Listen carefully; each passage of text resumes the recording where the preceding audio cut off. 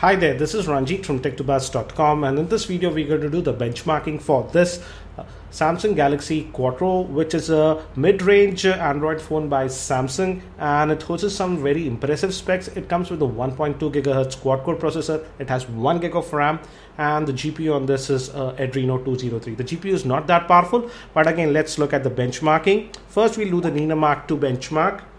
And I already ran it, and as you can see we got a decent score of 44 FPS.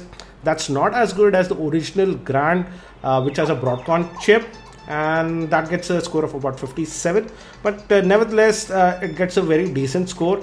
And I tested this phone with a lot of games. I'll produce a gaming review later on, and it could play most of the games without any issues. So as you can see we're getting a score of around between 33 to 42 on this Nina Mark II, and the test should be done almost now.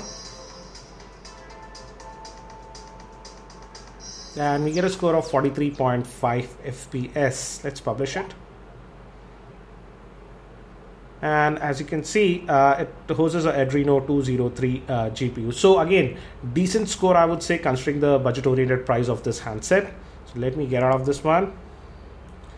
And also let me show you the quadrant benchmark. I've already run the benchmark. I'll show you the scores later on, but first let's look at the system information. And as you can see, it hosts a quad-core processor of Ghz 4, and the maximum frequency is 1.2 GHz, and the minimum it can go is about 245. Memory is just close to 1 gig, and the screen resolution is 480 by 800. Again, as you can see, the GPU is Adreno 203.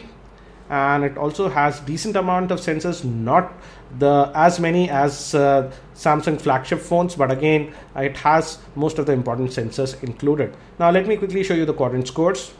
So as you can see from the quadrant score, we got a score of 4,481, which is again a very decent and impressive score considering the budget oriented price of this phone. And let me also give you a breakup. The total score we got is 4,481. The CPU got a score of 12,005. Memory is 1737. IO is 5,857. 2D got a score of 972, and 3D got a score of 1,836. So again, very decent score. I also ran the Antutu benchmark, and again here also we get a very good score of 11,213. And this is the breakup, and this is the final score. I also ran this Geekbench benchmark. Let me show you the scores. And as you can see, the model number for this is the GT i8552, and this is dual SIM version. And the benchmark score that I got with Geekbench is, let me show you, is 958. So again, I'll be doing a lot more videos on this Samsung Galaxy Quattro. I'll be doing the gaming review and also a full in-depth review. So if you aren't subscribed to my YouTube channel, subscribe to the same. That's it for now. This is Ranjit from tech2buzz.com, and I hope to see you in my next video.